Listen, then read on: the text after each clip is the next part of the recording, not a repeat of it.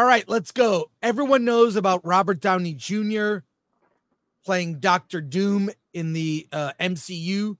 He'll appear in an Avengers movie, maybe an FF movie, Fantastic Four. We don't know.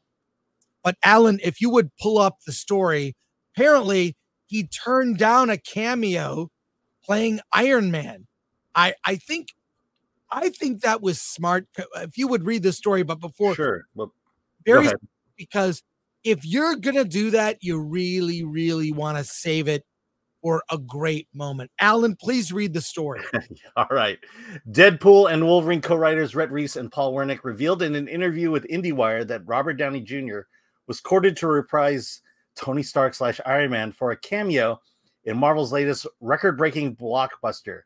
Downey turned the offer down, which now makes sense to the writers as he's returning to Marvel in a larger and shockingly different capacity as Dr. Doom.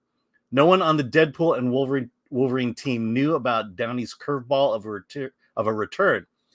We wanted him to do a cameo. We had written that scene to start with Happy and Downey, Wernick said. The scene in question is toward the beginning of Deadpool and Wolverine, where Ryan Reynolds, Merc with a Mouth, has used Cable's time machine to jump over the sacred timeline in order to pitch himself for a spot in the Avengers lineup. Deadpool has a meeting with Jon Favreau's Happy Hogan, who rejects him since Deadpool is too self-centered for the Avengers and not just a team player. The original idea for that scene was to also have Downey's Tony Stark in the room. Wow. It would have got, I just think, too soon. If you're going to have Downey come back as Tony Stark, Iron Man, you got to save it for a big moment. As a one-off joke, it would have been wasted. So it was smart move.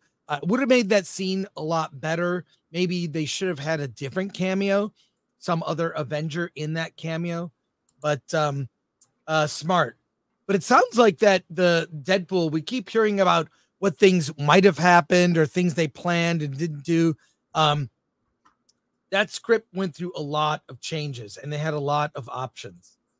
So I'm curious if they'll show, there is the Cavalrine, you know, Henry Cavill as Wolverine was a much longer scene.